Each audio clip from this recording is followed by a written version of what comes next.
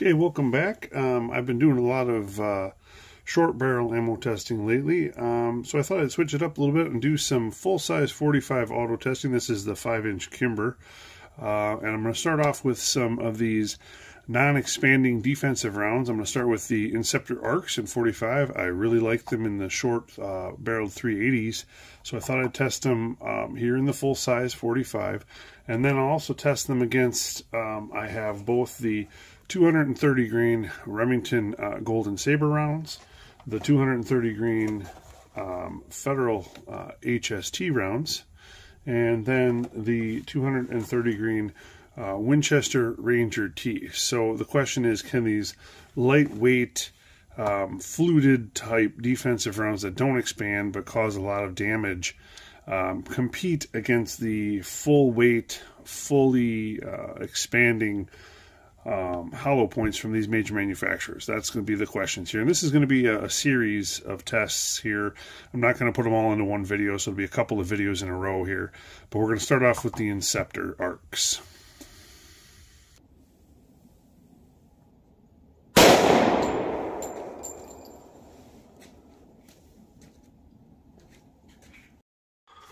Okay, Inceptor ARX went in right here. And you can see the wound channel down in there. Pretty good. And there it sits in the second block from the front here. You can see it entered and did okay damage. I'm not going to say that's tremendous, but again, clear ballistics, it's never amazing. So, pretty good. Again, top down here. There's your wound track for the ARX. And that made it into the block here. Leading edge on that is 14 inches in the block. And again, no expansion because these don't expand. $12.97.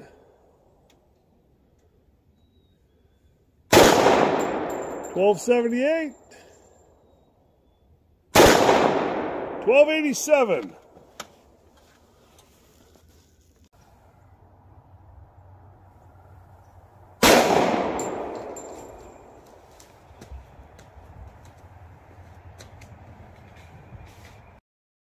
Okay, the Golden Saber's hit right here, a little bit higher and to the right.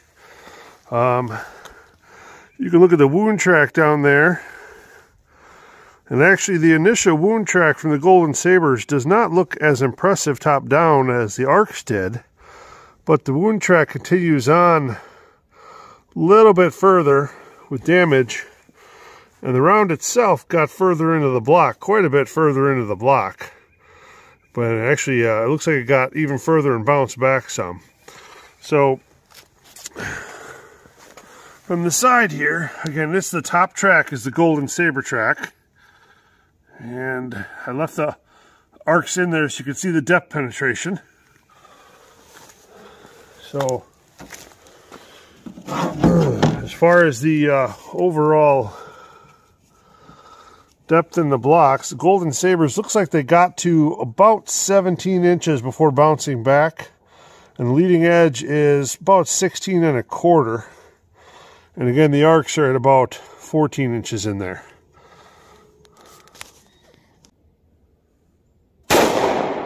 $9.24. $9.01.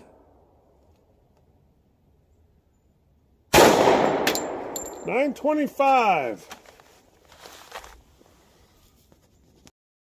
Okay, back from the range with that test. I hope you found it interesting. Again, we had the lightweight but speedier Inceptor ARX versus the fully heavyweight Remington Golden Sabers in the 45 caliber through the 5-inch Kimber. Both did very well. I thought the damage tracks were very impressive from each. We saw two, I think, distinct differences, however. We saw, number one, with the ARX, we saw that the damage was immediate. There was, an immediate damage track, And then as we got to the second block, as the velocity slowed, you saw the damage streamline. With the Golden Saber, you saw that little bit of entrance wound where it was just the original diameter of the round before it mushroomed out into the expanded hollow point petals. We also saw, as the round was dug out, I saw that we did not get full expansion here. We had one of the petals not expand at all, and then one of the petals expanded out kind of like this big wing sticking out the side, which I guess would have caused quite a bit of damage. But you saw the two different variables that you run into with these hollow points. Is it can expand in a way that you don't quite expect and cause more damage, but you can also have it where it doesn't expand at all, and then part of it might perform like a full metal jacket. So that is kind of the downfall of the hollow point rounds, as well as the time that it takes to fully expand out. There's that gap there in time. Also, with a heavier round, we tend to get a little bit deeper penetration, which we did see here as well with these. And part of that might be because it wasn't fully expanded. Part of that might just be because it was a heavier round. But the ARX, again, it looks like a brand new round, basically. You could probably reload this if you wanted to. It's so minimal damage is done to these rounds. But they performed quite well. I'm going to go ahead and weigh them up, and then at the same point we will throw up on the images there, we'll throw up the max expansion. We'll talk about that too here.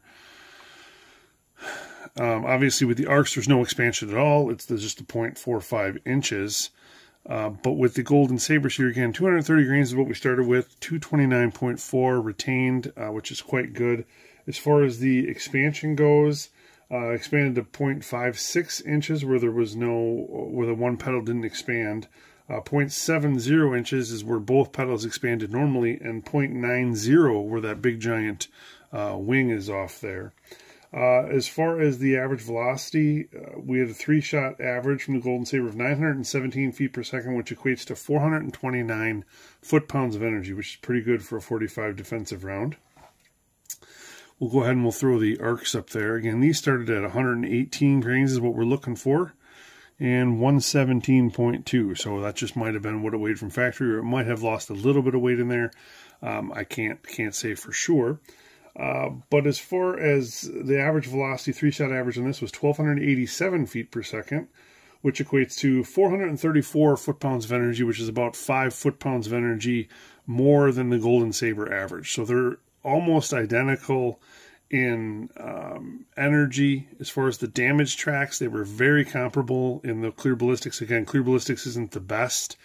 Doesn't show the best damage paths. It is kind of a strange material that doesn't really show that as well as like ballistics gel does, but I don't have any of that mixed up right now. Again, both of these were tested through the heavy clothing barrier of 1 layer of denim, 1 layer of fleece, and 2 layers of cotton t-shirt material. So it did have that resistance to go through that will impact expansion for hollow points, for the hollow points, but does not cause really any. I mean, these non-expanding defensive rounds are barrier blind. The ARX are basically barrier blind. So whether it's through heavy clothing or into clear gel, you're really not going to see a difference. So there's another catch there difference there between the hollow points and the non-expanding defensive rounds. Only other comment I want to make is, again, on the boxes. I do like how some of these rounds now, the ARX are one of them, where they do put their factory velocities on there, but they don't list the barrel length. For the Inceptor ARX here, don't list the barrel length of the test barrel where they got those velocities, so it's kind of a random number to most of us, because without that piece of information, it's really kind of useless. The Golden Sabers, again, this is a bulk box, but again, the Golden Sabers don't have any information on the box whatsoever. So this is just the first test. I did have a couple of more that I'll be putting up here shortly that test in the same day in the same block, so you can compare the side-by-side tracks. So stay tuned for that, and if there's any comments, please leave them below. Thanks.